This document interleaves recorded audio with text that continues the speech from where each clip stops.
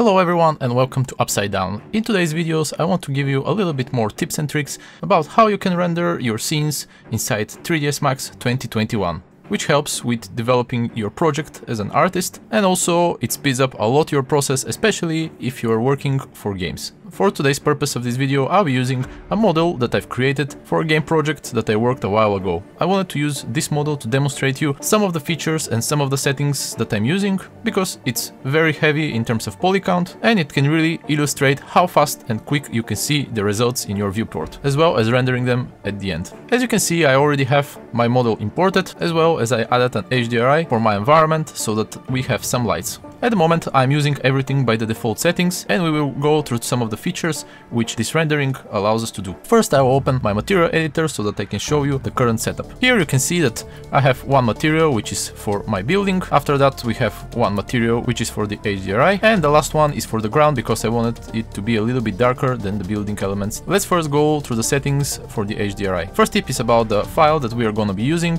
We can load our environment from the menu on the top. At the moment I have a studio environment, but this can be very easily changed by clicking the three dots. After that it will automatically open the presetted environments which come with 3ds Max 2021. I'll select another one, which will be the forest, as it fits a little bit more. And you can see that it very quickly updated everything in our viewport. Next group of settings we can do with our environment is rotate it or set up the height. We can do it by just pulling up and down the slider. You can see that it updates very quickly, or we can set it by giving an exact number. As well, we can also mirror our environment horizontally. Next section is going to be about tweaking the appearance of our HDRI. So first thing, we can edit our exposure, contrast, and another cool thing is that we can also edit the tint that the HDRI gives to the scene. To edit the tint, we can just simply click on it, and then we can pick a color.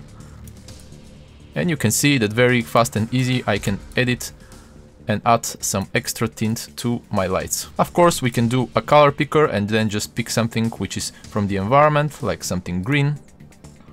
And I'll tune it down a little bit.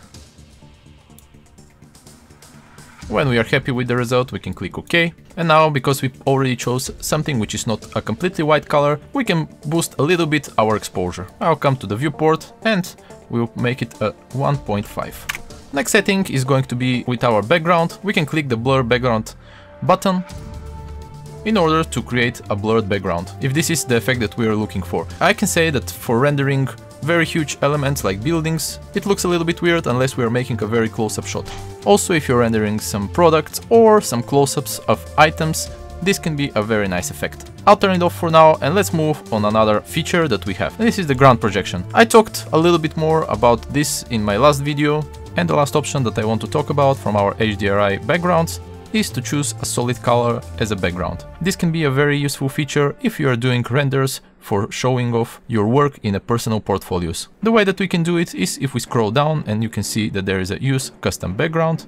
We can either use a color or we can use a background image that we've created before.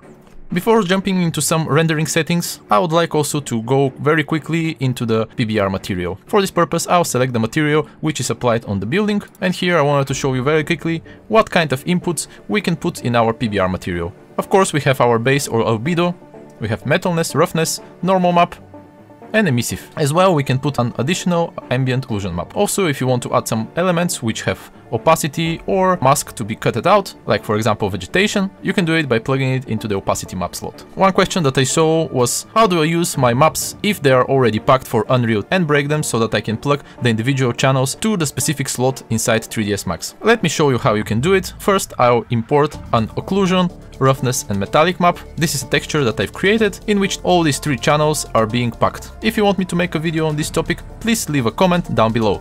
Alright, the texture that I imported is from our Hellblade modeling environment series, so it's not gonna fit perfectly on our model, but I just wanted to use it as an example. We can see that right from the start we have only one pin that we can connect to our material slots, but this can be very easily fixed by dragging from our maps a component, and then we need to connect our pin to our input, and after that we already have the red, green and blue channel that we can connect to our material. In my case, I've packed everything with occlusion, roughness and metallic, so I'll connect them the same way. Now let's go and see some of the rendering settings that we can have for our viewport. To open the viewport settings and adjust our rendering, we can do it by clicking here, going to Pair View Presets, and we have our settings opened. Here, first thing that we will change is to put our rendering level to be on advanced. After that, in lights and shadows, we are going to change it not to use the default lights, but to use the scene lights, and then we have a drop-down menu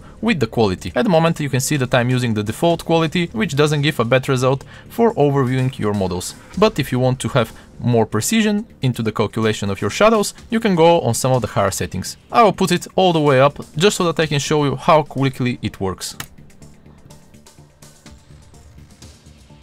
You saw that it just took a few seconds to calculate everything. Next part is about the progressive sky, and that it's something which bothers many people while they're moving around their viewport, not to get distracted by all the calculations that are happening all the time. So you can toggle it on and off, but of course the moment when you are doing already your final images, or the moment that you want to see everything with shadows, you need to turn it on. Then we can toggle on and off our shadows, and of course set it up their intensity. And I mentioned in the last video that we also have the option to toggle ambient occlusion and play with the settings of it as well. The last part that I want to talk about today is about how you can render your project. The way that we can do this is going to rendering and then rendering setup, or we can just click F10 for shortcut. It will open us our render setup. First thing that we need to check is that here from the drop down we have Arnold as our render, and after that we can start already playing with the settings down below. First thing is, what do we want to render?